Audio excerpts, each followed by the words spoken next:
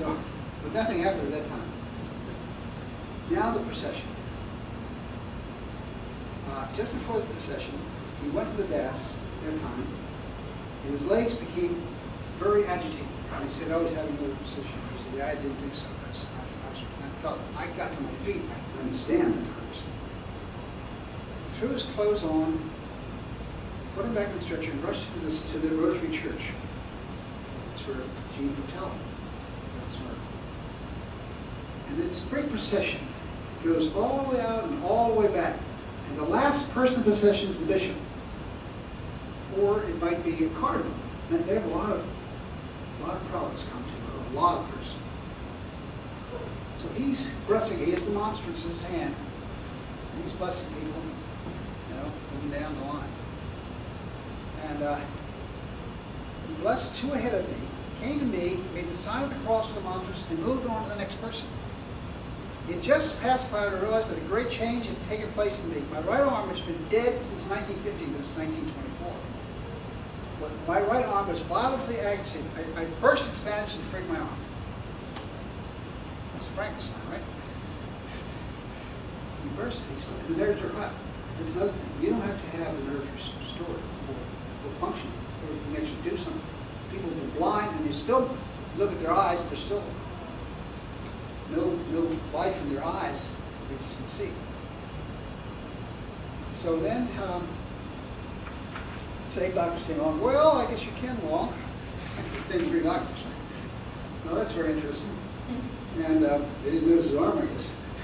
So, 5:30 next morning, I heard the bell of the Basilica began to ring out the Ave.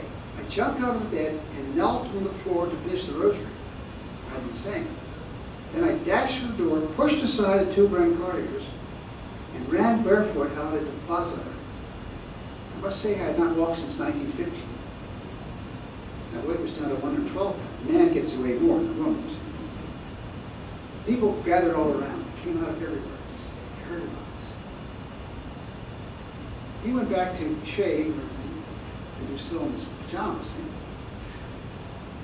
Priest, Father Gray. Yes, that's my name. That's your name. Look, we got it up here. My ancestor. My great uncle. Father Gray, listen, this is nothing bad. This is not the other priest. I was not alive in 1924. Father Gray, who knew nothing about my cure, entered the ward where I was and asked if anybody there could serve Mass. I answered, sure, I serve Mass. So I served Mass. It did not seem strange to me that after not being able to stand or walk for 8 years, I could do this. He had his food. Everything was so amazed. And the three doctors came back again. Okay, I see you can walk. Your arm's perfect. And you have sensation in your legs. And your epilepsy is cured. We like those three doctors. They were very good. Yeah.